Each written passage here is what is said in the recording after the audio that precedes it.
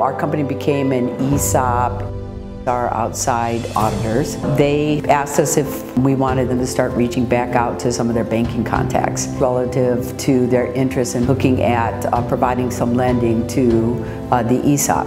And so one of the names they presented to me was Steve Levy. ERIEBANK wants to understand your business and understand your ups and downs and really has trust in your ability to lead that business.